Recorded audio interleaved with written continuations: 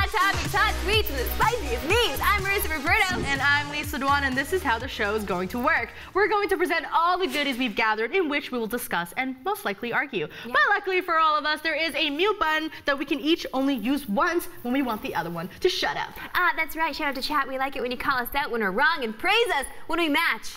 Oh, and when we're spitting truth. Let's get into it. We're going to start our debates, which I will win, obviously, with some big news straight from the World Health Organization. In its 72nd meeting, WHO agreed to add gaming disorder to its list of recognized illnesses. Importantly, it's not gaming addiction. It's a gaming disorder is going to be defined by as persistent or recurring gaming behavior, which has to last for at least a year, where an individual prioritizes gaming over daily activities despite repeated negative consequences. Gaming disorder will officially be recognized as a disease at the start of 2022. Lisa, what do you think of this, honestly? I mean, okay. Be real. But I have two parts. You know, okay. Like the reasonable side of me wants to be like, listen, you know what? It can be a real addiction. You know, like people, we've all, I'm sure, know person who skipped school, skipped work. I'm looking at you, Marissa, to play a game. And you know what? Like, I get that in this day and age, it's important to recognize that some people are taking it too far, and it's a negative thing. Okay. Sure.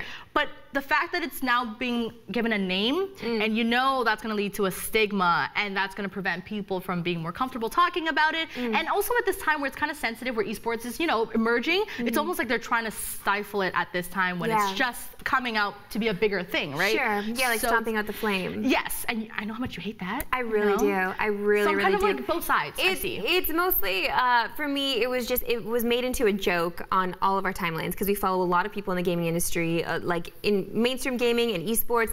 Everybody was making a joke about this because it's just so silly. Like, we play video games every day. Some of us not all day, but at least a little bit. So I understand when you break it down and you actually explain what it has to be. It has to be a full year. It has to be like prioritizing gaming over everything else. But the thing is, a lot of pros do that because that's their job. So then that means that they will have a gaming disorder because it's not, but isn't it addiction if they have to do it for work, right? Like, how do we prioritize that? Right, maybe not, just because then their gaming is part of their daily activity. So therefore, they're prioritizing correctly. I think this is more for people who aren't pros, though you did mention how the pros brought up, like, oh, now I can collect all the disability money, right? But that's the good joke coming out of that.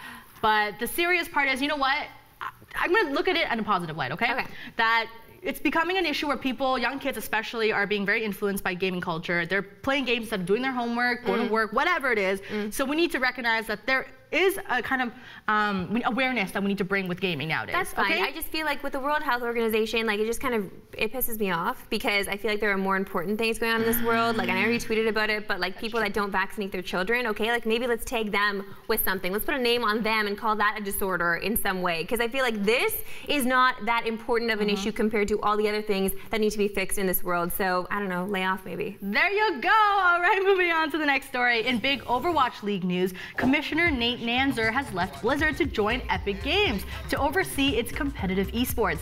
Nanzer has been the commissioner of the league since its creation, leading development of Overwatch itself. Nanzer leaves months before the OWL transitions to a new city-based format, which he also pioneered. Ooh, getting out before it gets bad, maybe? Marissa, what do you think this means for the OWL? What? I'm just saying, this is a weird time to be dropping out. No, it's not. It's the best time ever for him. He built something amazing. It's shining. It's soaring so high. And now he's going to go and shake hands with a company that has all kinds of bank that can pay him all kinds of money, and he can actually form something magical for their esports league that everybody's been just trashing. Everybody that plays anything Fortnite competitive has been doing nothing but trashing that scene. Nate's going to come in, I think, clean it up, franchise it the way he did with OWL, and make that money rain. That's what he's going to do. That's what he's meant to do. What, you don't think Nate was getting paid big bucks at Overwatch? And before, you know, the whole, like, the league switch thing to the home games, why is he leaving right before that comes into fruition? Like, that's his baby. That was his idea. Why leave now? Because he went in and he did what he had to do. This is what good commissions do, okay? He's a commish. No, that's what good businessmen do. They start this and they get out because they know it's about, like, there's a danger there. He's moving on to another project that has, like, potential, building that, taking the money, and getting out. No, I'm calling business. I'm calling money on this one. No, that's absolutely insane. If you're good at business and you're good at what you do, you want to peak at whatever it is that you're doing. So he peaked at Blizzard, he peaked with OWL, and now he's gonna go and he's gonna peak with Epic, and he's gonna be a friggin' legend. Hashtag peak. Which peak, the EE or EA? Both. Okay. Yeah.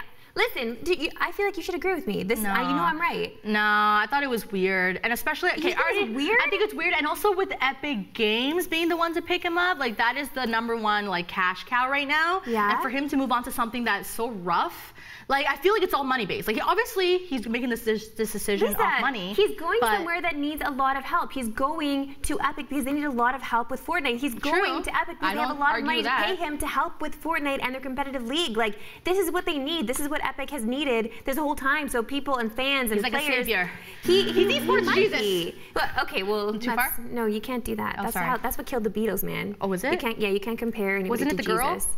No. Oh, Yoko? Yeah. Wasn't it Yoko that killed the Beatles? No, it's because they compared themselves to Jesus. Anyway, it was a whole thing. My bad. Listen, children, League of Legends fans will have a whole new way to watch the game in the 2019 summer split. Riot Games announced Pro View, a new streaming tool that will let fans watch games from the perspective of pros, view detailed stats live, and sync up to 4 streams to watch them all at the same time. It will cost $15 for a regional pass and $20 for access to every league around the world, and revenue from it will go directly to pros and teams. Lisa, is this a good idea? I feel like my cadence there should tell you that I'm excited about this, but now I want to know your perspective. Like, is it a good idea to give fans this control?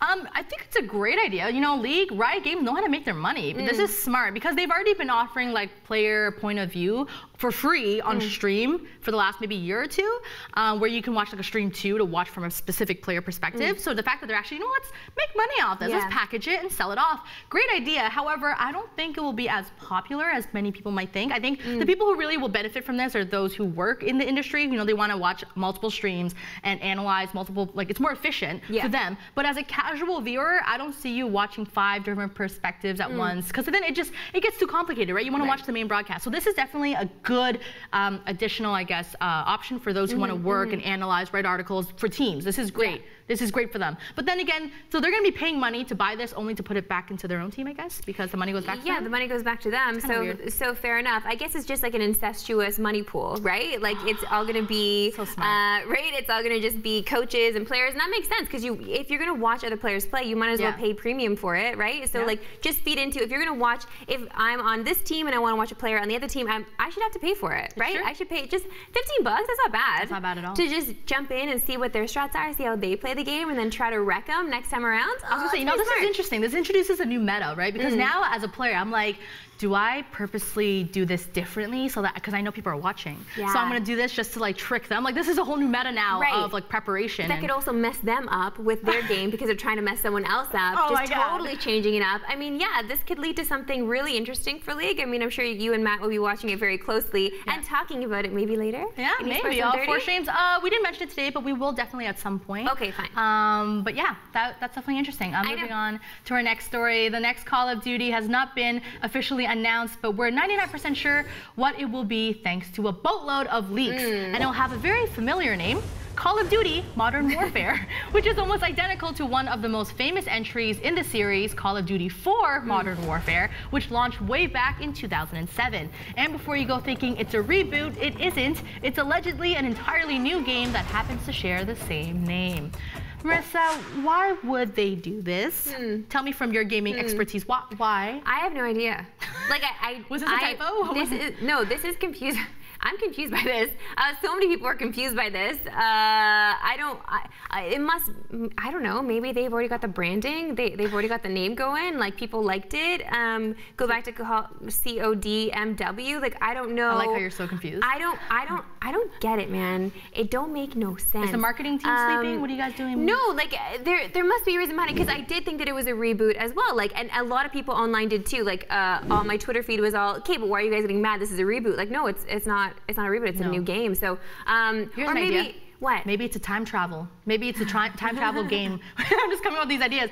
Where in this new one, you actually go back in time to this time and like change things up. You know what I mean? So it's technically not a reboot because it's a different story, but it takes place in the same time. Right. Going back to the Modern Warfare time frame. And maybe like to them, that's the most, like they've made the most money off of that. You know what I mean? You got to trace it back to the money. So maybe they're trying to replicate what once was. But I still, it don't make no As a damn consumer, sense. what would you think would be more appealing? A whole new game, a new idea, or maybe, like you said, you know, going back to something that worked well and trying to bring another like follow-up on that. As a consumer. Yeah, that's tough for me to say because I love something of old. Like if it were, I have to compare it to a game that I would play more, like Animal Crossing.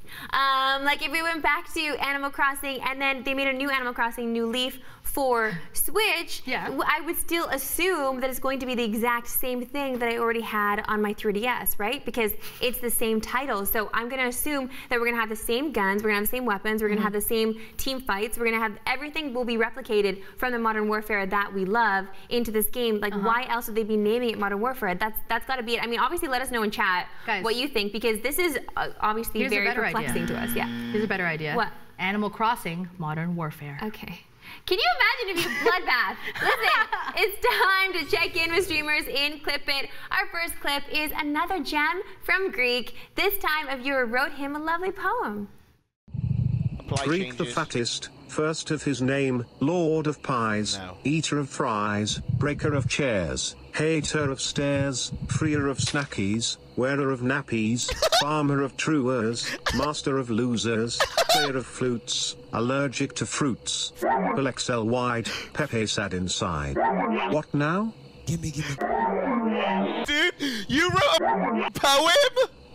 Don't do that, dude. What the f was that? Wearer of nappies. Yo, I wish someone would write a poem for me. You know what? I don't know if I can do that, you know, extensive a poem, but what? I got something for you. Really?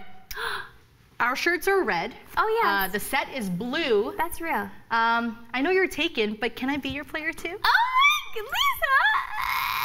I have nothing to give you. I still got games. Please accept this mute button on my Okay. It's mine now. It's yours now. I love you. That was really sweet, thank you. You're welcome. Okay. All right, let's move on to our next clip. I'm so good. Our next clip comes with a warning. Kids, don't torture yourself for attention. With that said, here is Johnny_now doing something really stupid. It must be time to take it off, right? Let's take it off. I can't take the smell. I'm gonna throw up. Oh God, guys. Okay, we can get through this. Every minute we celebrate. Jesses, 46 minutes left. No, you said 45, Queen! You can't round when I'm in here! Jack and minute. Another minute! What? Watching that, I don't think that was worth it. I don't know if the attention was worth it. Marissa. Guys, why are you, like, why?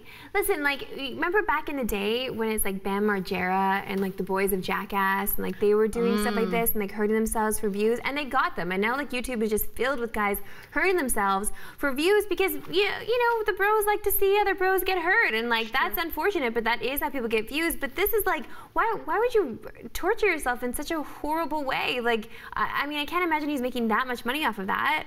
I don't know. I mean, we're watching it now. I guess. We clipped it. Yeah, it's actually so concerning. He's doing the water drip challenge, which is actually a form of torture in some places where you literally just let water drop on you for a long time and that apparently drives you insane. For sure. This reminds me of that time, I think a year back, someone like locked himself in a cage while streaming. Like he was trying to see how long he could last in a cage for views. So once again, it's like people are doing crazy things. And even Instagram, you know, people are going to crazy heights and places to take Instagram photos. People have died doing this.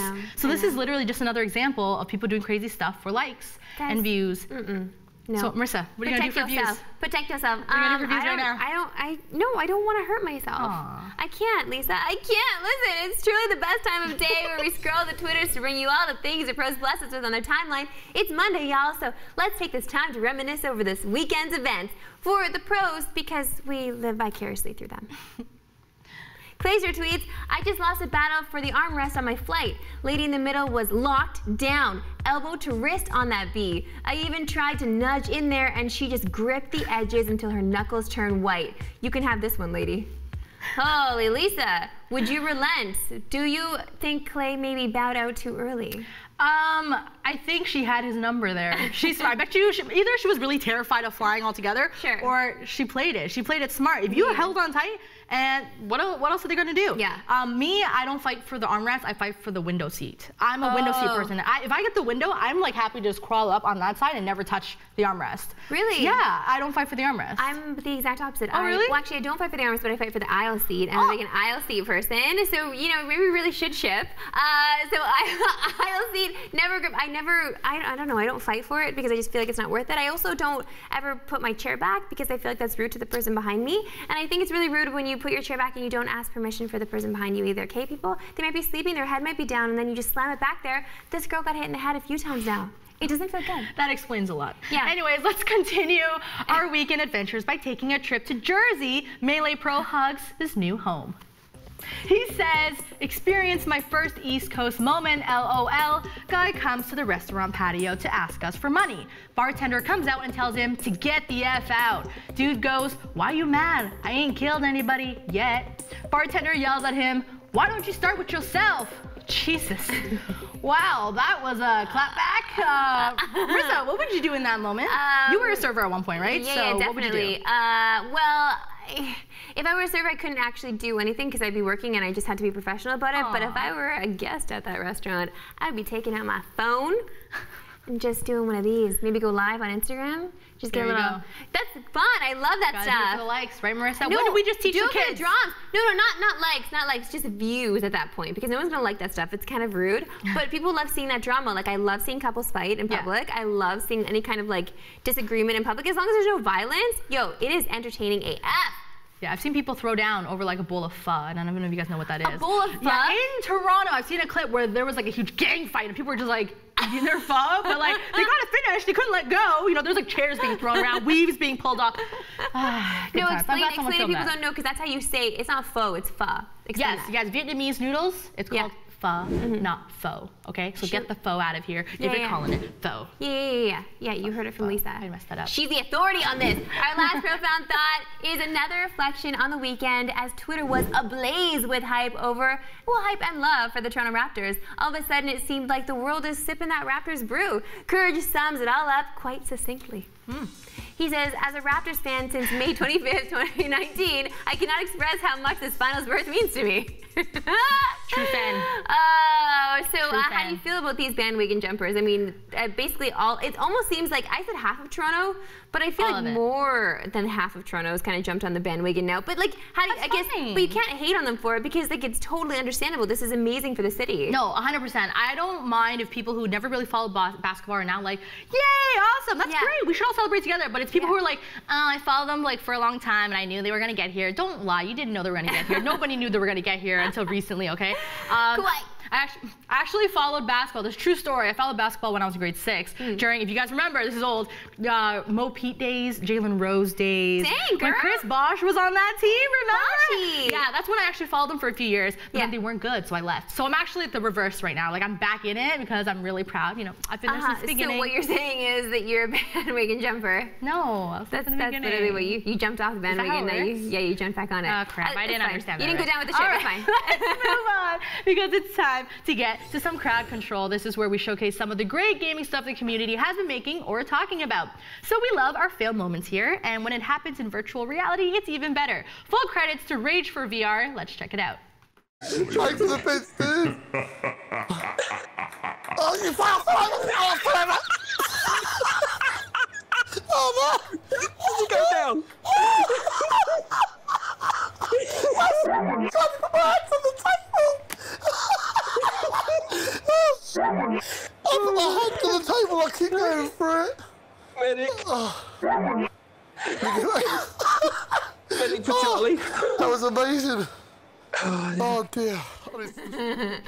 I love the laughing. I just love the like laughing. Yeah, I don't know, like you gotta have some space for that, man. You gotta have some space for that life. You need a special VR room where like there's cushions everywhere, no sharp objects, because that could get dangerous for sure. Yeah. I feel bad for him. Obviously, he was too into it and he just reached over and fell over. Are you a fan of VR? Do you play a lot of VR games? No, because I don't want to. I don't know. I just feel like I don't have the space for it. I don't have. The patience, I guess, is another thing because you got to set up a lot. It's like it requires a lot of love and setup, basically. Yes. And so no, you're not either. Don't lie. Why you gotta call me out like that? I know you're not. I knew it! Real talk, there are lots of bad drivers out there, so let's take this moment to shame them, Lisa. Wow. Or we can just let Luigi do it for us. When you pass someone to see if they look as stupid as they drive. That is literally me on the 401 like every week. Stash and all. That is literally her. 100%. Straight up. I live that life. That is my freaking life, Lisa. And like one time I did it and it was you. Because you were speeding with your little tiny car around me, like it was a 40 zone. What is she doing a 70? Why are people driving faster? What's wrong with you? Everyone always likes to make fun of me for being a bad driver, but do you guys talk about Marissa's road rage ever? She literally had trucks tell her to slow down or you're gonna die. True story, you tell them, go. It was like one time, we were driving so freaking slow, I had to turn left, like it was a yellow light, whatever, like they weren't going fast enough. Anyway, this truck pulls up beside me and he's like this older dude, he's like, you need to slow down, you're gonna kill yourself. Like straight, I'm like, thank you, sir. Oh, you're nice to him. Well, I didn't want to start something. He was like older and you know, you just don't want to. I had to put respect on me. Respect on your elders, yo. That's why you should put respect on me, you feel? Don't enforce the Asian stereotype against me, guys. All right, it's time for our last pose, courtesy of Diego Escala. Nobody likes being attacked by animals, especially by those from the avian family, because they got those like beady eyes and you can never tell what they're thinking. And I think that's fair to say the sentiment applies out of game and in game.